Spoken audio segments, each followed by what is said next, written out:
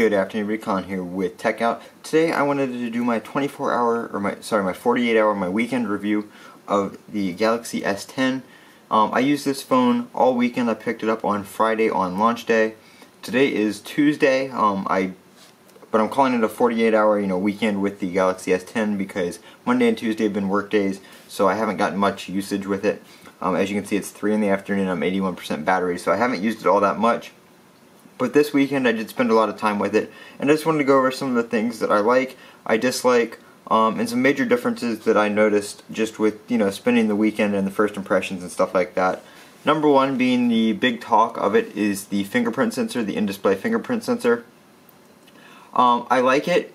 It's not as reliable as Face ID or an actual fingerprint sensor on the back of the phone or the front of the phone, wherever it may be, but I do think that it has its pros and cons, so I'm not going to say I dislike it. I definitely like it, but like I said, it's newer technology that's still being developed, so like with anything there are a few issues, and a lot of them have been ironed out in software updates. They did release a software update on Friday, and the fingerprint sensor does seem a lot more reliable than it did when I first unboxed it, so that is good.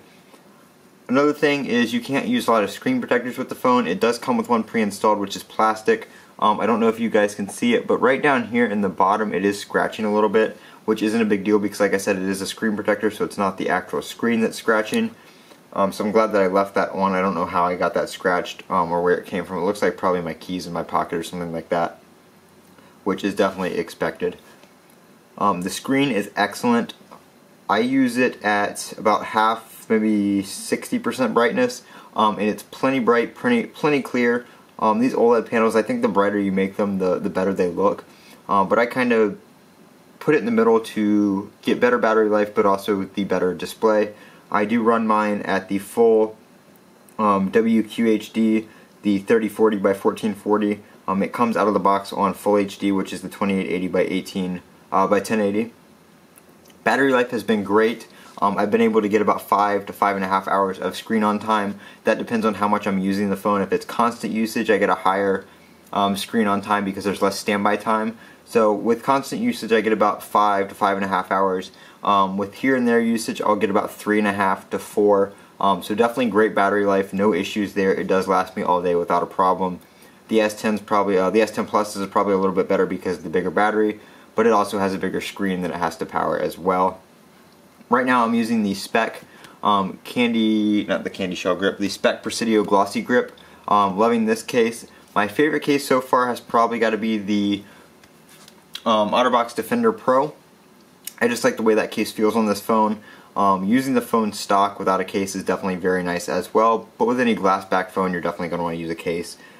Speed and stuff like that, excellent. 8 gigs of RAM is definitely going to be the new standard, and it's definitely a lot of RAM, and pretty much I would say the perfect amount. The phone runs beautifully well. One UI is definitely better than any of the previous Samsung skins that they put over it, like Samsung Experience and TouchWiz and stuff like that, if you remember those on the older phones.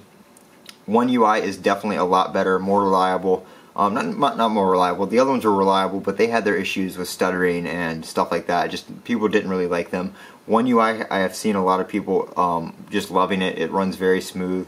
Opening apps is very fluent.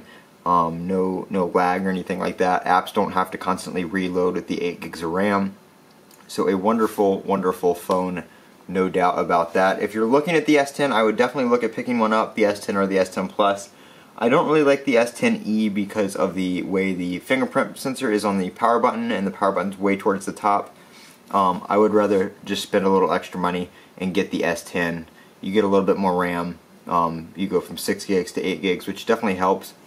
If you go all the way up to the S10 Plus with 512 gigabytes of storage, you can get the ceramic back with the 12 gigabytes of RAM, which is definitely probably overkill, but at the same time probably really awesome as well. The camera cutout does not bother me at all. I actually like it being up there. It's out of the way.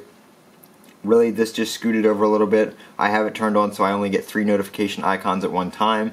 So really, it's not using any space. If I open an app, it really, like the status bar, it doesn't really use much more space than the status bar originally would have. So it's not taking much space away from from apps or anything like that. If we go to like Amazon, you can see the cutout it's built in well, especially the newer apps that are updated for phones like this. You definitely don't have a bad experience at all. So that is basically my weekend with the Samsung Galaxy S10. Loving the phone. I'm coming from an iPhone XS Max, and this definitely is my new favorite phone right now. I don't know when I'll go back to the iPhone XS Max. I probably will. I'm not going to get rid of it or anything like that. But the Galaxy S10 is definitely my new daily driver as of right now. This has been Colin with Techout. If you have any questions about the phone or my experience with it, please drop it down in the comments section below. I do check my comments often. I do have the YouTube Studio app, so I do respond pretty much instantly if I'm not doing anything, and I'll get right back to you.